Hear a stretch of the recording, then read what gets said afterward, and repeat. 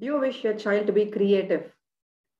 Do you wish your child to think out of the box, not just like anybody else, like everybody else, but think out of the box? Then let's see how you can actually nurture the creativity in the child. Even if you do not attempt to keep encouraging the creativity, keep increasing the creativity, at least what you can do so as you are not hindering your child's creative growth in his life. Hello, this is Sujaya, and today we're going to discuss on what is creativity and how your child, your infant, your toddler is already creative, and what actually, again, what actually the usual parent, 95 to 98% of parent does, 98% parents do, that is maybe not so much necessary for your child's creative growth, for your child's development in this creative aspect of life. Right? So yes, let's talk about what's creativity. What do you think is creativity? Creativity is creativity. Is the ability to create something, right? Even if your toddler, usually at the age of 2 or 2.5 years, when your toddler is making senseless, according to you, senseless sounds with his voice, even that could be creativity. He is creating sound through his vocal cord, right? He is exercising his skill that he has acquired at that age. Or maybe when your infant, a 9-month-old or 10-month-old who is crawling to the kitchen and started banging on the utensils, or they just dropped a glass, sound was created, and he's repeating to drop the glass just to hear to that sound. Because there is a mix of curiosity and creativity in such attempts. You cannot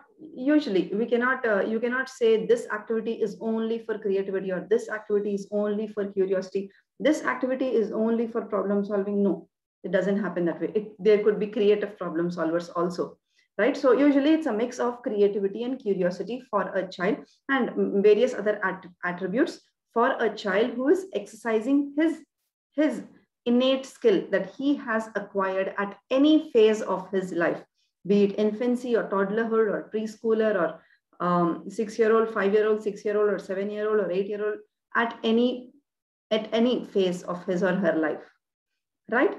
So now when the 2-year-old is introduced to coloring, usually all these things that you again buy in market, that's widely available in market, the copy color book that mandates the child to color the other picture, the picture that is blank with the same colors that in the previous copy, right? Something like that. So there's a picture that's already colored with using certain colors, and the child is supposed to color the blank picture using the same colors.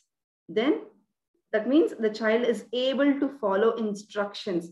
That means the child is able to pick the right color, which is being mandated through that book, right? And yes, another very, very important stuff is color between the lines. Color between the lines. Why should the child start to color between the lines right when the child has started to pick up a crayon? Why should the color use the same colors right when this child has started to explore what color is? Right? The child has just started to pick up colors. The child is actually trying to understand, what is this color? What is this cylindrical shape object? How is this giving color on my paper? Right? Your child is first bombarded with all those thoughts even before your child has got the time to process these thoughts, to understand what's happening with the crayon when he holds it and he presses it or he puts it lightly. What is happening? What are the various different shades that I'm able to get with just one crayon on a piece of paper? Are you giving the time for your child to explore this, to study this, the science behind colors and whatever? And then even before your child is given time for all this, your child is instructed or mandated to color between the lines with the right color.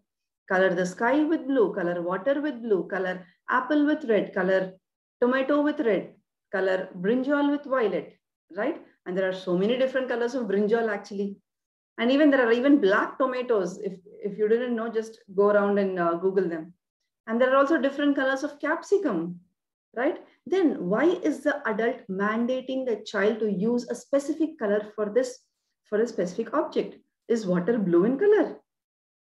Ask the child, question the child, let the child come up with an answer.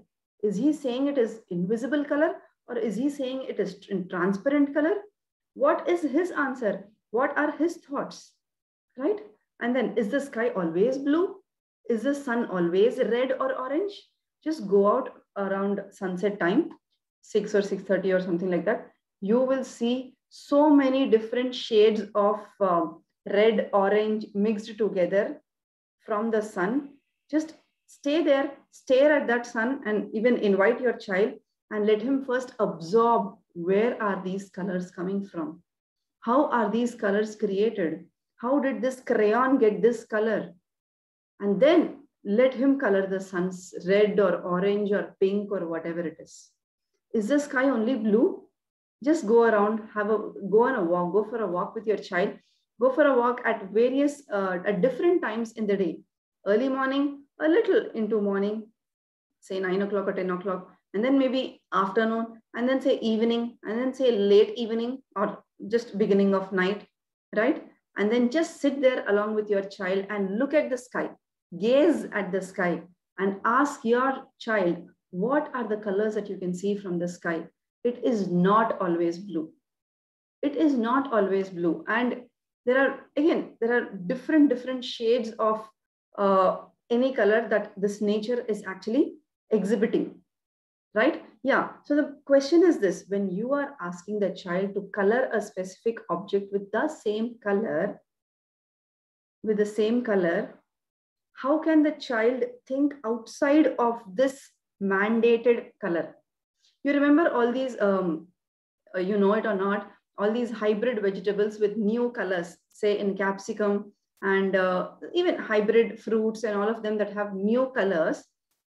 They've not, they were created by scientists. For a person to create an already existing fruit or an already existing vegetable in different colors, that person had to first think beyond the mandated color.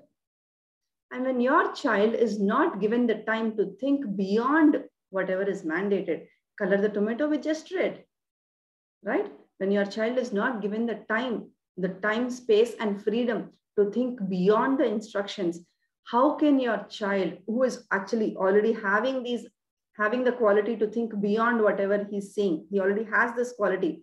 It is just that when the child is following instructions, all these qualities are killed, right? All these qualities are killed. And if, again, these scientists, whoever has created these hybrid fruits and vegetables with new colors, they are only the top 2% or top 5% of the entire population, right? If you want your child to stand there at the top 2% or top 5% who is actually creating new things, your child needs to be given the time, space, and freedom to explore at this phase in his life, at this point in his life. Otherwise, these qualities that are already existing, the exploring quality, the experimenting, curiosity, creativity, your child already has that. You need not run behind classes, creative classes, summer creative classes. Oh my God, children are coloring so well. Let me also put my child into it. Just give him the time, space, and freedom to create new things. Okay, why is there a reason for your 2.5-year-old to color between the lines?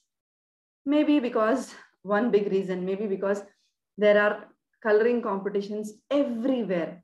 In every gated community, at every age group, there are coloring competitions. In every school, there are coloring competitions. In every event, there are coloring competitions. New Year event, Children's Day, whatever kind of events, local events that are happening, there are coloring competitions for every age of the child. And when can your child get a reward for you? When can your child get that 10 on 10 for you? When can your child get that A+ for you? Only when your child colors between the lines. Only when your child uses the mandated color, the appropriate color for that object, right? So yes, there is a pressure of all these coloring competitions and all running around you. But what do you want for your child is the question. You as a parent, Do you want your child to follow these instructions and do what is asked to be done? Or do you want to give him the time, space, and freedom, right? Time, space, and freedom to think on his own, to be with his own creativity and do it and experiment it or explore it in the physical space. What do you want for a child? Right now, let me just narrate a real life situation, a real life example of a 3-year-old. Yes, a little less than 3-year-old actually, of a 3-year-old child. So let me just tell you what happened there, right? So what happened was the child just had a coloring book. The child had a coloring book, and yes, there was a picture beside it with some the usual colors, right? The trees green, has green leaves and all. And remember, trees have various different colors of leaves. There are some trees that have maroon leaves. There are some trees that have, I don't even know what the color, what the name of that color is, right? So maybe your child can create his own name. Just go around and look at the pots and at the plants and the trees that are around you, or maybe just on the internet. There are so many different colors of leaves, not just green everywhere, right? Yeah. So coming back to the real life example, what happened was the child had a picture that was already colored, and there was another blank picture that the child just started to color. So the child was on her own, right? There were no instructions. Nobody was mandating her with, yes, do this, do that, whatever, however it is here, then do this and all, right? Again, there is no, like the usual thing when when any parent or you insist your child to color between the lines, color neatly, use the right colors, appropriate colors, you have something else in mind. Oh my God, my child needs to get 10 on 10 for this drawing competition, or she has to get the reward, or I can show this. And you will definitely show this to all the guests that come to my home, to my parents-in-law. I'll take pictures and put it on Facebook. I'll take pictures and put it on Instagram, right? Yes, all these things happen. They're all common. But just give your child the time, space, and freedom to be on his or her own and see what is the magic that your child can create. So yes, coming back to the real life example, the child has just started to color this picture, the blank picture. Okay, the parent was not around, she was on her own. So yes, after some time, the parent just walked by, and the parent just got seated beside the child, along with the child. Then the child was just deeply engrossed in coloring. Then the parent has noticed that the child has colored, there are 3 trees, okay? 3 trees and a building as well, a part of a building. So 2 trees were colored brown. And the 3rd tree she just started to color with green. And the building was colored with black and brown mixed together, both of them, right? And the parent just wondered and asked, oh my God, this tree is brown in color. Why is this tree brown in color? Can you tell me? And so, yeah, a question for you. If you present this picture with trees colored in brown color and building colored in blackish brown color, and you present it for a drawing competition, for a coloring competition, or just in your class, in your child's classroom, if your child does this, are you okay with it? And will your child get 10 on 10 for that? Will your child get a reward for it? I'm sure, I believe it is a no. There are other people who colored even more better between the lines using the right colors. So obviously, even the person who is actually giving the reward should actually think about it. Oh my God, this fellow, this guy or this girl did it so well. I think this person deserves a reward, not this one. That's okay. That's totally fine. But creativity is not about rewards. Creativity is not about rewards. It is about giving the time, space, and freedom to the child to come up with his or her own thinking. Now, when the parent asks the child, why are these trees brown in color? The child replied, what did the child reply? Just listen to this closely, okay? The child replied, there was a fire in this forest, and these trees caught fire. They are burning. That is why I colored them brown. The leaves are falling off. Okay, and why is this 3rd tree colored in green? Right? Then the parent was, I mean, if there is a fire, then she can color all of them with brown, right? What's the big deal of coloring 2 trees with brown and another tree with green? What's the reason? So yes, why is a third tree colored in green? To this, the child replied, well, these 2 trees caught fire, and as these 2 trees were catching fire, there was a big wind that blew and took the fire in the opposite direction. Hence, the third tree got saved, and hence this third tree has green leaves.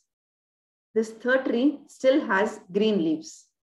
So she had so much of imagination in her brain to actually use those colors in that picture, on that picture. If any child, it's not about the child again, it's not about that child, it's not about the parent. Question is, how are you speaking to your child? How are you, what are you wishing for from your child? Right? Is your child given this time, space, and freedom to think, to create so much of story about a black and white picture? Is your child given this time? Or maybe hurry up. You don't get so much time in the drawing competition. You have to finish it up early, right? Again, it depends on the environment that you are creating for your child. But remember, everything is in your hands. So the point is this. So yes, children as young as even 2-year-olds or 1.5-year-old, right when the child has is holding the crayon, children are asked to or are expected to memorize the colors and use the appropriate colors in their coloring books, coloring exercises, and they are also sent for the various competitions where yes, they are supposed to be doing in a certain way, and they are being tuned to do that way. And suddenly, when your child is 10-year-old or 12-year-old, or maybe 20-year-old or 18-year-old, 20-year-old, we keep, maybe your child or you, both of you, we keep thinking about, why am I not thinking out of the box? But who put the box? Who put the box in the child's mind? It was the adult who put this box. Sky needs to be blue, water needs to be blue, right? Do you know, are you sure if water is always blue? Water is actually transparent, but it is represented as blue. But again, are you sure that water can always be represented as blue? Just go to a beach. It depends on the quality or the color of the soil that is present beneath the water surface, which is seen through the water, right? If it's a muddy beach, the water that is seen in brown in color, right? In some beaches, the water is seen in whitish, creamish white color, right? So there are so many different shades that are actually appearing in nature. And if you leave your child alone, even your child will come up with many new shades about any item that's actually present around him, right? So the box that your child has been carrying since infancy, toddlerhood, and the child is now an adult, teenager, and then adult, the box is still being carried by your child, by your adult child now.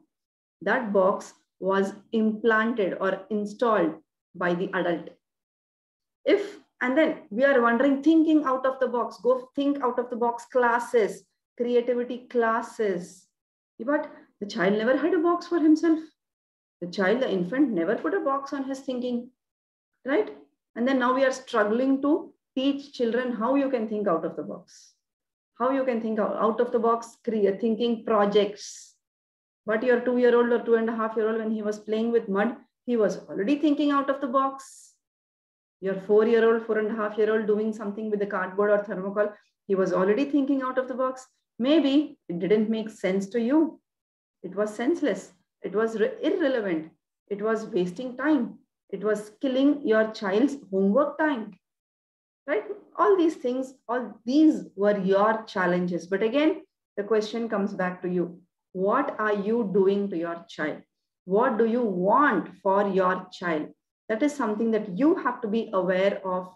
And that is only when you are aware of your purpose. What do you want? Why do you want? Only then can you bring any kind of different thinking in your parenting journey. And when you bring in a different thinking, it's not only that you win, but even your child wins. Cheers. Bye-bye.